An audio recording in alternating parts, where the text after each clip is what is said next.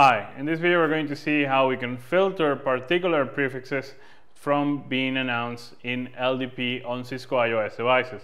Remember that by default, Cisco will generate labels for every single prefix that he knows about, and he will advertise this information to his neighbors. You might encounter a situation where this is not particularly desirable. This is also not the default behavior of some of the other vendors, where other vendors will typically just create labels for /32s, for example, and announce that information to the neighbors. So you might come into a situation where this is not desirable. For example, imagine that your devices don't have the greatest possible capacity to store labels. Maybe your devices are small, or the amount of labels that you have in your network is quite high, and you want to reduce this. You have the possibility of filtering to make sure that the labels will still be generated. So the labels will still be generated, but you have the possibility of filtering what's actually announced to the peers. And you can do this globally, in the sense of to all peers, or you can do this on a per peer basis. And that's what we're going to do here. That's what we're going to see here. Let's take a peek at our topology. We have our topology, we have 4 P devices, we have 3 PE devices. We're going to be focusing on, for example, router 2. This is the loopback of router 2, 10.100.2.2/32. He has 3 other interfaces. You're going to be creating labels for those. Those labels are going to be implicit null, basically saying to the other side, hey, so I don't have to do a recursive lookup, pop that before you send it over. But let's say that you only want to announce a loopback. Remember what I said, maybe there's really no point for R1, or there's no point for R4, R3 to know about the other 3 directly connected interfaces, and you want to kind of reduce the amount of information in the lib and in the lfib. So how do we do that? Well, we can do this using standard access lists, so we have that flexibility, and then we can call them out with a particular command. So let's see how that's done. We go here on router 2 in configuration mode. Before we do, let's do a check. For example, if we go to router 1 and we go here to router 1 and we do show Mpls LDP binding.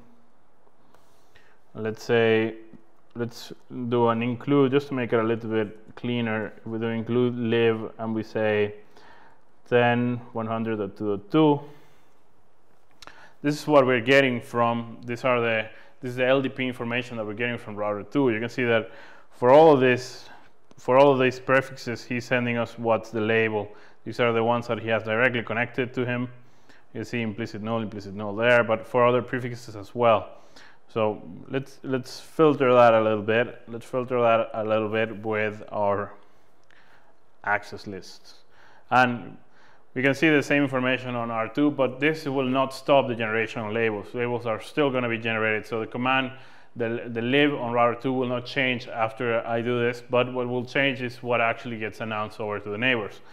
So let's first create an access list. The standard access list will say IP access list, and we'll say standard, and I'll call that loopback 0, for example.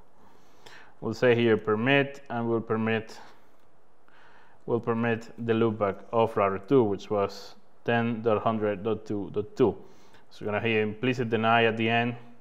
So to do this, we say no Mpls LDP advertise labels, and then we say Mpls LDP advertise labels, and we have the option of 4. We call that access list that we defined previously, called loopback 0. And here we have more options. This is what I was mentioning about the fact that you can do this either for everyone, or you can tailor it to be for a specific peer. But we're going to do it for everyone. And with this, now if I check show Mpls LDP bindings, it's going to look pretty much the same. You can see there that there's still labels being generated. But now if I go to router 1 and do the same command that we saw before, see how now we're not matching anything. The only thing that we're matching is the loopback, which is what we wanted to achieve. So the only labels that we're learning from router 2 are how do we reach your loopback, and basically saying, hey, pop the label.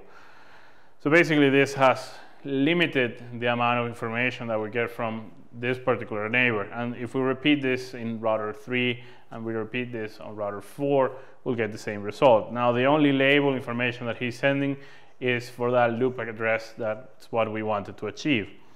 So if we, for example, go to P3,